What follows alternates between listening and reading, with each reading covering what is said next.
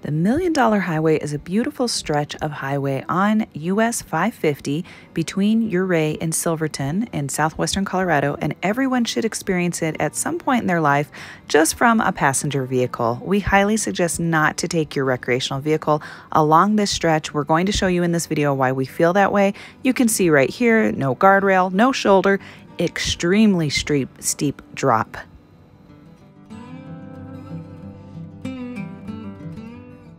So this is southwestern Colorado, and the stretch that we are talking about is Highway 550. You can see Durango's down here.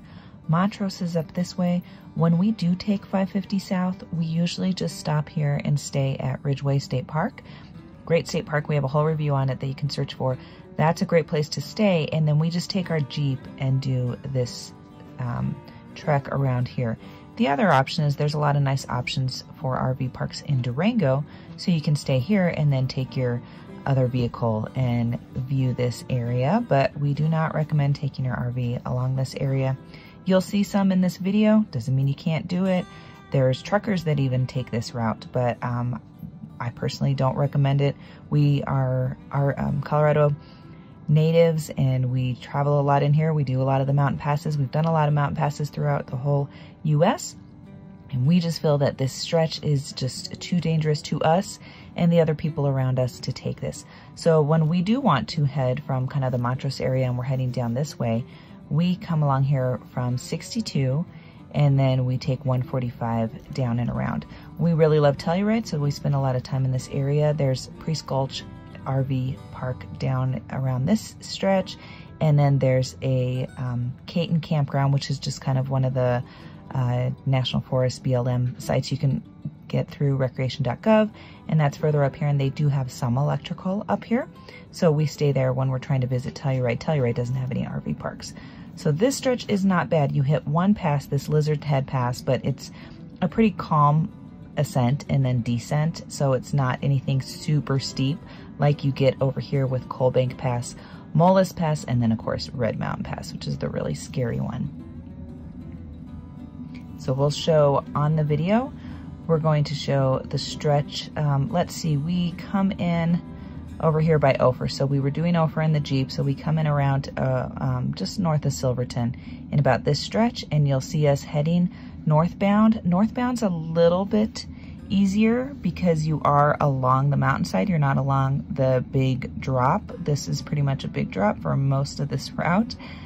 So northbound is a little less scary, but it's still very tight. Red Mountain Pass is over 11,000 feet in elevation, and then you climb back down, and it really doesn't get nice and smooth until this little stretch right before Ouray. So you'll see that in the video, and I'll talk a little bit through the video.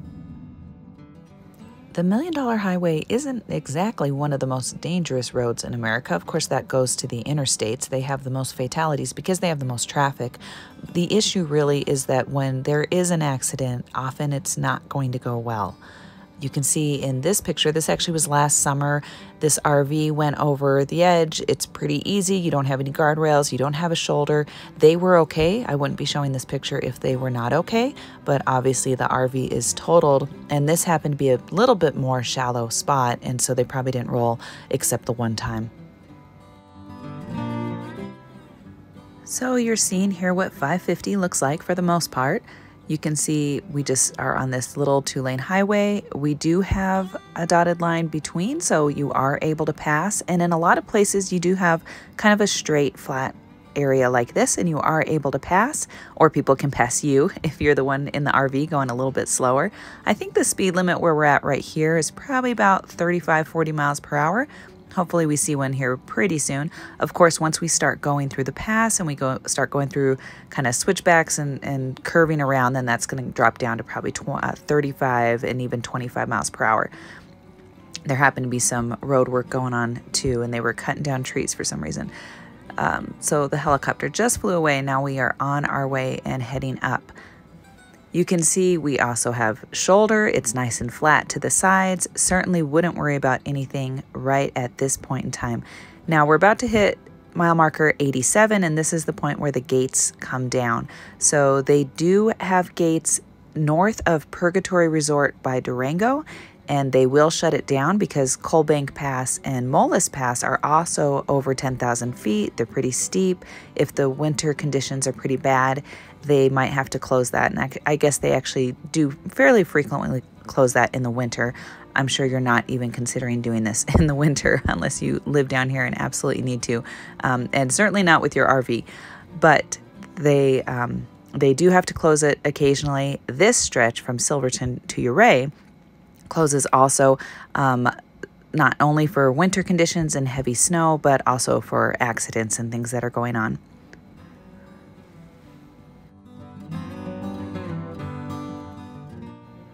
The $1 Million Highway is part of a stretch of highway called the San Juan Skyway. And so this is one of the scenic byway designated scenic highways for the U.S. And it really goes throughout the San Juan mountain range, which is what we're in right now. And on the map that I showed you, it's pretty much that stretch as you're heading south of Ouray, kind of Ridgeway area, and you take 550 down. Then you take 160, which heads west over to Cortez, and then come back up on that 145, which I showed you, that goes up by Telluride, and then take 62 over back to Ridgeway. So it's pretty much a big loop, a big circle that goes around, and it's a beautiful stretch of road that you can do in your passenger vehicle. But like I said, at least for this little stretch on this 550 stretch for $1 Million Highway, we would not recommend taking your RV. You can see we have a trailer in front of us a little bit, but he's going pretty slow, and he's also heading northbound, a little less scary heading on the northbound. The San Juan Skyway is a 233-mile loop if you did it in total. If you're just driving this in your passenger vehicle, it takes probably about 40 minutes to head from Ouray down to Silverton. So we'll kind of do that stretch and visit that area with our Jeep. We actually like to do a lot of Jeep trails in this area. This is a great mecca for those who want to do some intense Jeeping.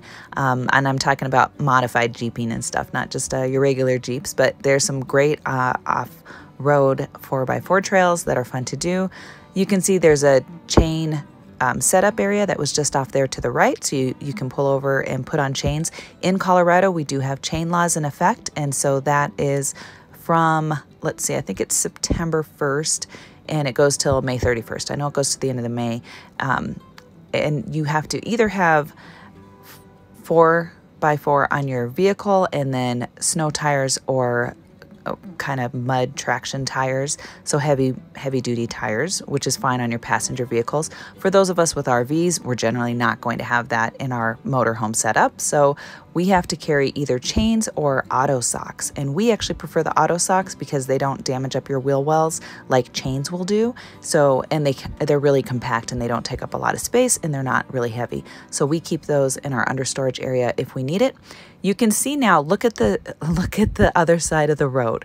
Okay, did you see that? So there is the white line that is supposed to indicate your 8-foot marker for the side of the road, and it's not even there because not only is there no shoulder, there's no guardrails because they can't have guardrails up here. They have to be able to clear the snow, but the road is eroded away where you don't even have the white line.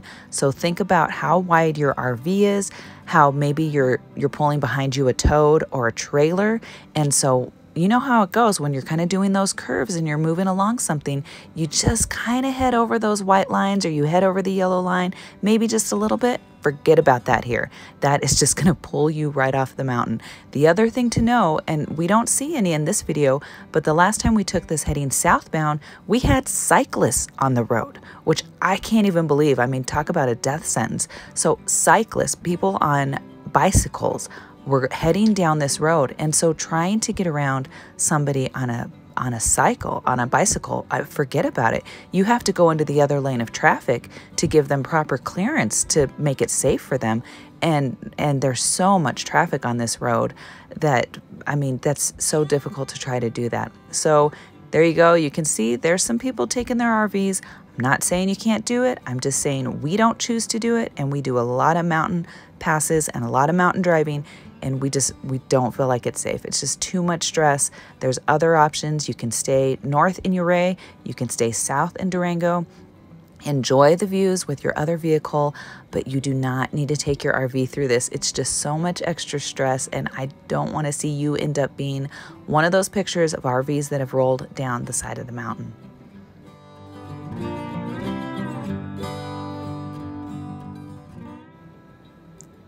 The other thing that's a little bit stressful is part of the rock juts out. Part of this granite, when it's been cut away, it kind of juts forward, and it seems like it's awfully close. It must not be, because obviously we see other truckers and stuff going through, but it sure feels pretty tight when you're in a tall vehicle. There's also 2 tunnels to think about. The lowest of those tunnels has a height clearance of 13 feet 7 inches. So that's probably going to be fine for most of us RVers and stuff, but just so you know that there are those 2 tunnels that you need to go through.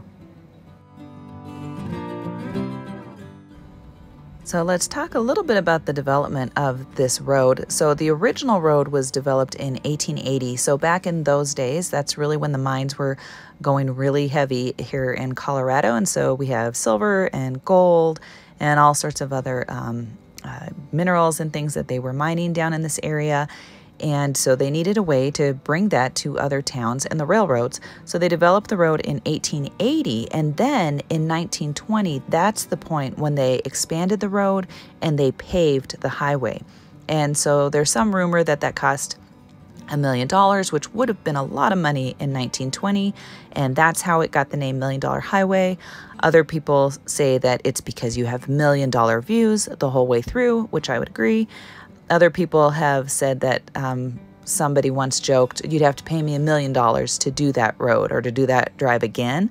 And nobody really knows what the reason is for the name, according to the Durango Herald, which is probably your best source at getting the real information about how it got its name. So nobody really knows how it initially got the name $1 Million Highway, but the name has stuck, and it's really referring to just this 12-mile stretch that goes between Ouray and Silverton. So there's a lot of beautiful stretch for that whole San Juan Skyway, that 233 miles, but the stretch that's really the most dangerous is this little 12-mile stretch of the $1 Million Highway.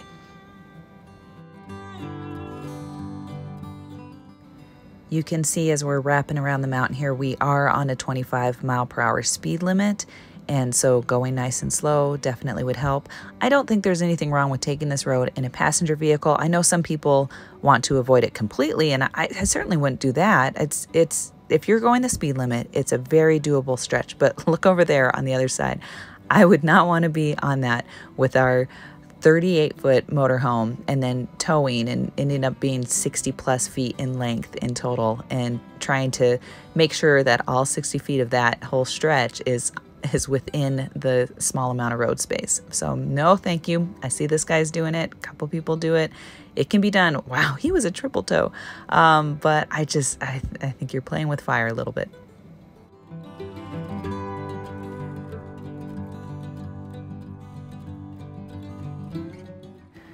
So as I mentioned, you're not seeing a lot of guardrails, hardly any guardrails throughout the whole stretch. And part of that is that there's just not enough road to stick a guardrail on the side, because it literally drops right off and down into the valley below. But the other real reason is because they have to be able to do snow removal. So the snowplows are coming through here. They're trying to keep it open for most of the winter as much as they can. And in doing that, they need to be able to push the snow over the edge.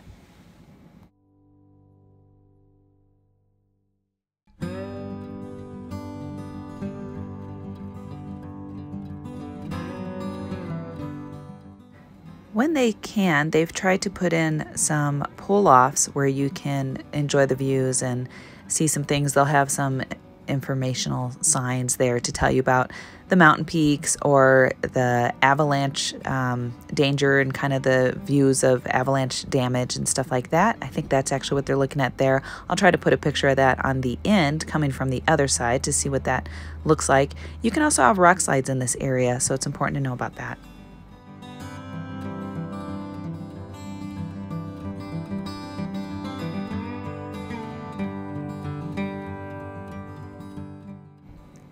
We're now about to approach the smaller of the 2 tunnels, and this is really as we're kind of hitting our last little bit as we're heading into Ouray.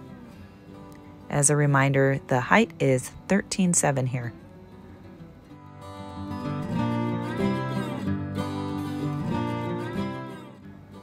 And just another note about RV camping. So because I recommend not actually driving this with your RV, you want to know where you need to camp.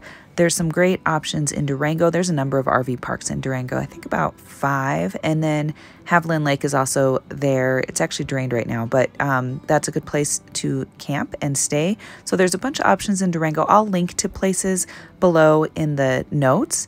If you are up on the Ouray side, we actually like to stay at Ridgway State Park. You have a little bit more space. It's very beautiful there. You're on the lake and you can do a lot of recreation with that. So I'll link to that one. We have a review on that one. We also have a review for Priest Gulch RV Resort, which is on 145.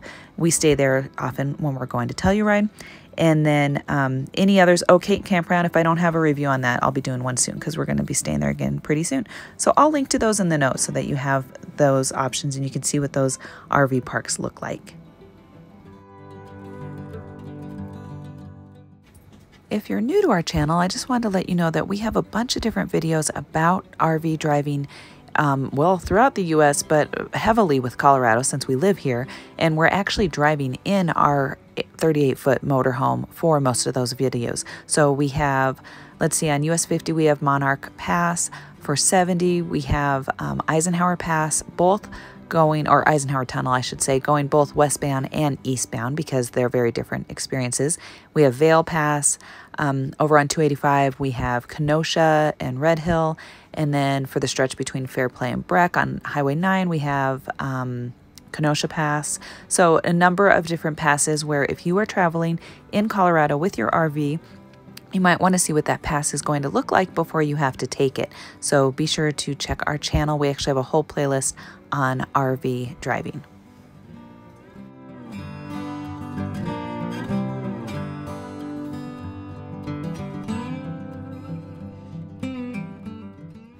We are almost to the end here and we're about to do this hairpin turn. As you're heading up here to the left-hand side, there is a pullout and there's a really great sign that says Ouray, Little Switzerland of America or something like that. And you can stop and you're looking over at the town of Ouray, which is down below in the valley. So we are pretty much in the final stretch here.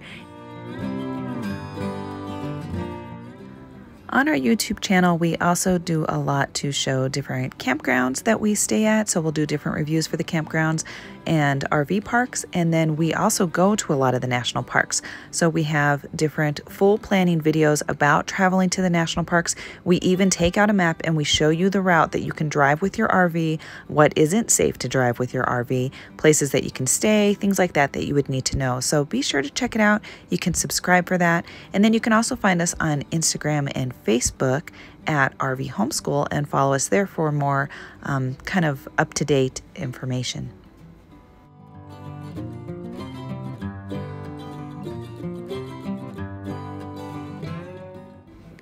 And so we're about to dip into Ouray here. You can see we're starting to get houses and stuff on the side. One of the things that makes Ouray so great is that they have hot springs here. There's a lot of hot springs in this general southwest Colorado area, but the Ouray hot springs are really fun and they've renovated them in recent years. So they've almost kind of turned it into a bit of a water park. You can see part of the city there off to the right.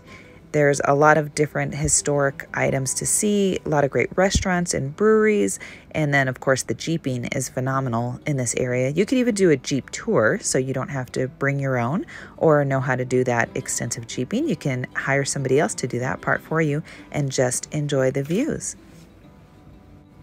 There's also White River rafting down here. You can go on different tours to do that. You can do different kayaking, obviously cycling, maybe not on this particular stretch of road, but there's plenty of road space where you can bike and enjoy that as well. And of course, hiking, just general hiking and enjoying the town.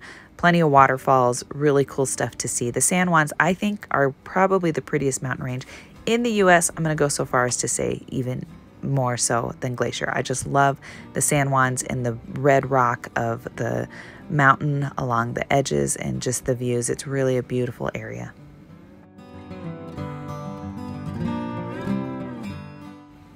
So here we are heading into town at this point in time, and actually with the traffic we're probably going to slow down even more.